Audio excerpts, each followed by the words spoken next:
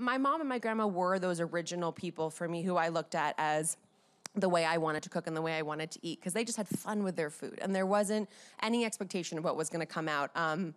But at the same time, they both went vegetarian very early on in life. So they were experimenting with Indian flavors, Asian flavors very early on to make pretty much all vegetable and grain-based dishes exciting to people who would otherwise be eating meat, like my dad and like the kids.